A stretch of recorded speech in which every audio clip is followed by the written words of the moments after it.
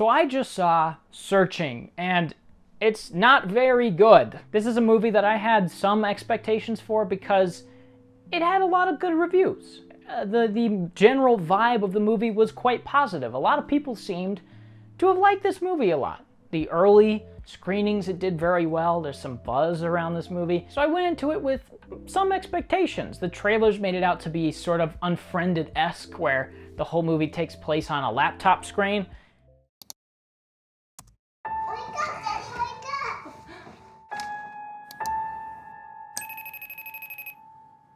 Hey, Dad. Hey, sweetheart. Where are you?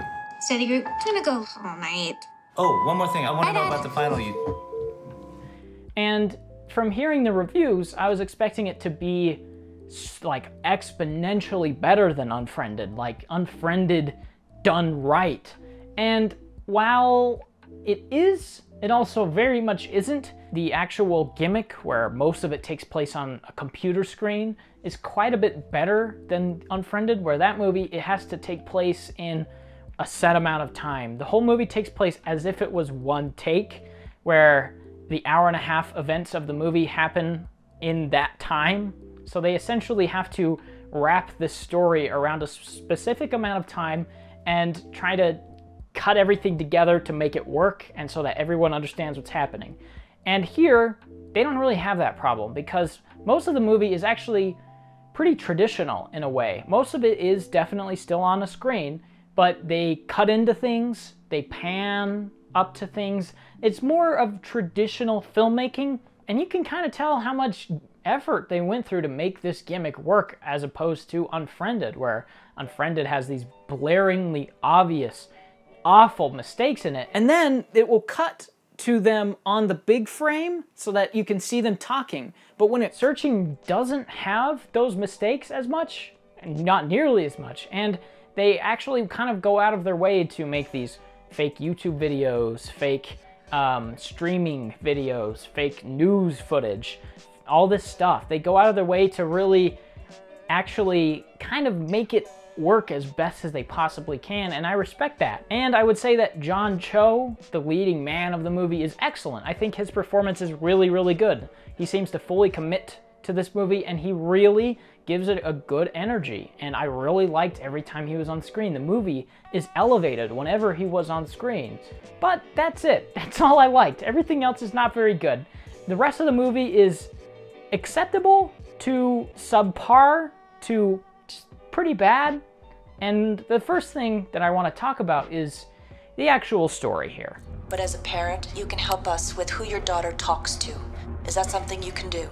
Yes. So the story basically goes as follows. We watch this family, John Cho, his daughter, and his wife at the very start, and you kind of see in the montage the family grow up, and Margot, the daughter, go from being a little baby to a high schooler, and as time progresses, the mom gets cancer and dies, and then from there you jump into the real movie where John Cho is just an average everyday dad reprimanding his kids for not taking the trash out, and then Margot doesn't come home and they have to try and find her. They have to searching for her, if you will. Basically, the plot twist of the movie is that the detective lady assigned to John Cho's case is covering up for her son, who accidentally pushed Margot off a ravine, and the detective's trying to cover it up for him. So the whole movie is basically just her trying to lead John Cho off of the case while he's furiously trying to figure it all out. So by the end, when you figure this out, when the movie literally just explains it to you, you kind of look back at the rest of the movie and realize that nothing really makes that much sense. Do you mind answering some questions for me to help? Did see her eat lunch alone. On Thursday? Every day. You don't think she's involved with anything serious? I know my daughter. We're not really that close. She has friends, right? Kind of. The movie banks on so many, like, very convenient things to happen to throw the audience off the scent, where the main character, John Cho, I don't even know his real character because there are no characters. The characters in this are non-existent. They just suck. All the characters are very poorly written. He gets onto his daughter's laptop and he's going through her Facebook, to try and get any information he can about her whereabouts or where she was last seen. And he's going through this big list. There's like 200 people that he's calling, and it's showing this in a montage where he's calling all these people and writing down their information and where they saw her last or whatever they remember about her. And he's going through all this stuff, and then later in the movie, it's revealed that his brother was doing something with her, and they were texting back and forth. Did he not read texts? Did our main character willfully ignore her text messages while he was going through Facebook profiles and calling people and making a large spreadsheet of everything that's happening? Was he just not reading her texts? I don't get it. The text you don't even have to log into if you're on a Mac. You just open up iMessages and just read them. That's probably the first thing I would do. Did he just ignore that? That's like a piece of evidence against his brother that he could have used or could have found out earlier. But it's just this red herring that happens in the movie that is completely abandoned after it happens. So it's like, he goes to the house and he's like, "What'd you do with my daughter, brother? How can you call yourself my brother when you're doing this stuff with my daughter?" And his brother's like, "Oh, we were just doing weed and getting high." And he's like, "Oh, so you didn't kill her?" And he's like, "No." And then his brother doesn't show up for the rest of the movie. What's the point of having that? What's the point of even revealing that his brother was hanging out with her? It goes nowhere.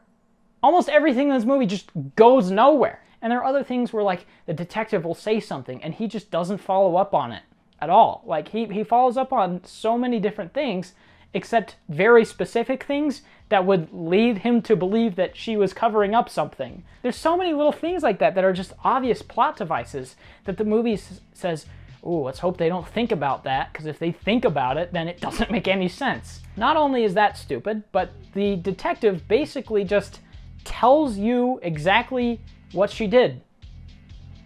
Pretty much straight to the audience. You see surveillance footage somehow inside a police station, somehow, of a homicide detective interviewing this detective, and she's just explaining beat for beat her entire plot and everything that she did to this detective. She's just explaining this for like 10 minutes straight. And I was like, this is the dumbest thing. It's just telling the audience exactly what happened. There's nothing left open for you to think about. And the whole movie is like this. The whole movie is filled with these plot devices. It's filled with so much hand-holding, where everything that's important that you need to see, the movie just cuts in incredibly close to it so that you are forced to see it happen. And the mouse even sometimes will just highlight things. So you are literally forced to look at this important thing that's happening, as opposed to noticing it or having, you know, a wide shot of the laptop and having the character just doing it so you can see it happen. No, it has to cut in super close so that you can get the raw emotion of it, but it's just contrived. She made a transaction of $2,500. I know my daughter. Where were you the night my daughter went missing? I know my daughter. Look into her behavior also. She gets a fake ID. I know my daughter. This is her keychain. She was my best friend. You broke his jaw. I know my daughter. I'm trying to help you find my daughter. I didn't know her. I didn't know my daughter.